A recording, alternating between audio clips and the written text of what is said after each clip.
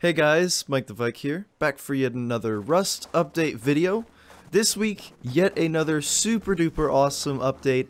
Absolutely love it.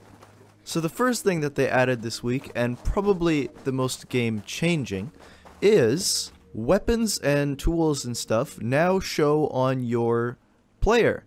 This is amazingly important because now you won't have nakeds running up to you saying they're friendly and then pulling out like a pipe or something like that.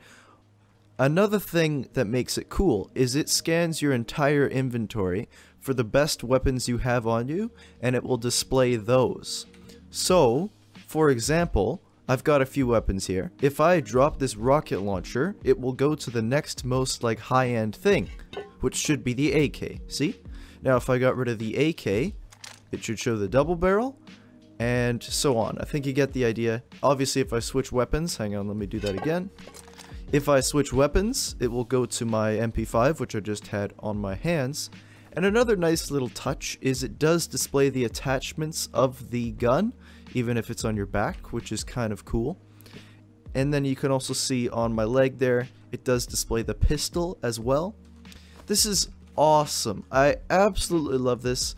Not only is it good just for like gameplay and knowing who has what, I also think it just makes the game like a lot more real. It's just a great feature. Now this is nitpicking of course, but it does feel a little bit funny that you have like a floating pistol on your leg.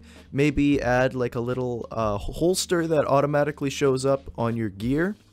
That way it's a little bit more realistic. Maybe add like slings on some of these items on your back. I guess the back isn't as bad, mostly just the pistol looks strange. Now one thing I thought is cool is this includes tools as well. So you see I have a pickaxe on my back currently. It even shows a hatchet if that's all you have. So you really know exactly what the person has, tools and weapons alike. Next up, they've made some more changes to the auto turret. Last week we got the red laser. Well, now they've made it so that when a turret is in peacekeeper mode, it displays a green laser. So this is good so that you know that if you're just a naked or whatever wanting to buy some goods at a store, if you see green, that means the turret won't kill you. Whereas if you have the red, that of course means it's going to shoot anything in sight. Next up we have some item cost reductions. The first being the pump shotgun is now significantly cheaper, now only requiring 1 spring, 2 pipes, and 20 high qual. I think this is a great change because I think shotguns are kind of underused. The bucket helmet no longer requires sewing kits, it's now only 20 cloth and 40 metal frags.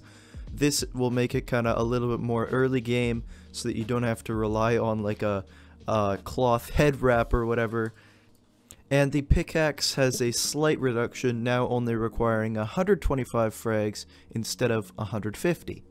Next up, they have added back the winter biome, or it's always been there, but it was kind of only at mountains. Well, now we actually have a true winter biome, and it takes up a pretty large area, as you can see.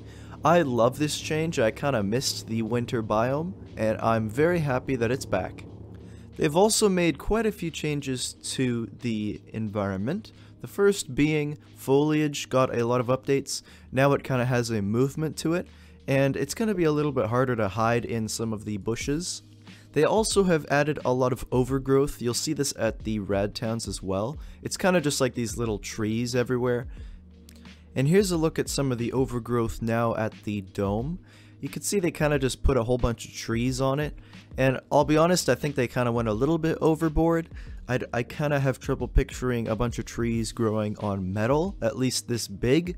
With that said, I think it's a cool idea. I think it might be neater if maybe we had more of like a moss thing going on instead of just like legit trees. Next up, they have now added some loot into caves. So you'll see we've got a regular wood box, and you should see a few other types. This is definitely needed because I feel like the caves just aren't worth going down right now. There just isn't enough there. They've also added some wonderful flower variations into the world, which is quite beautiful, you know. If you need to take a moment to appreciate Rust for its beauty, you know, and you just need to take a time out, you can just chill with these flowers. Next up, they actually added the new bunker textures that we have seen recently. In the past, these didn't have any textures, and this definitely looks a lot better. I'm loving like the smoke stuff. Kind of annoys me that it's 2D smoke, like see how it just moves with you? Like that's kind of lame. But obviously, other than that, we got a lot of cool textures, a lot of cool pipes on the walls, and things like that. Like, look at this. See how like atmospheric this is? This could legit be in a horror movie right here. I just wish that the bunkers and stuff were more worth going to. There should be more available at these than just loot. And that's going to be the end of stuff that's in the game. Let's take a look at things that aren't quite there yet. Firstly, we've got a deployable locker, which they're going to add. This is apparently to store items, of course. And I'm not sure what the specific thing is. Maybe it's for clothing. Maybe they took a few hints from me. I don't know. At the very least, it adds some variety to your bases, which is always good. And it sounds like we're going to be getting that wood armor soon. Here's another picture of it. Not too different from last week, but it's good that it's getting redone. And then it also looks like we're going to be getting a drop box. This is something you attach to your door, so that instead of going into your base and making like, you know, a drop box, you can now make this little thing and it just conveniently stores your items. This just makes dropping off loot a little bit less annoying. You don't even have to really go into your base. And that's going to be the end of this week's Rust update. Overall, yet another fantastic week for the game. A lot of game-changing stuff has been added recently, and this is no exception. This was of course recorded on my Rust server. It's a 2x gather modded server. A little bit easier experience overall. If you're interested in joining, there's info on how to do so in the description. Anyways guys, if you enjoyed the video, please don't forget to leave a like. That helps the channel a lot. Also, if you're new around here, don't forget to subscribe. I've got a lot more videos on the way. Thanks for watching, and I'll see you in the next video.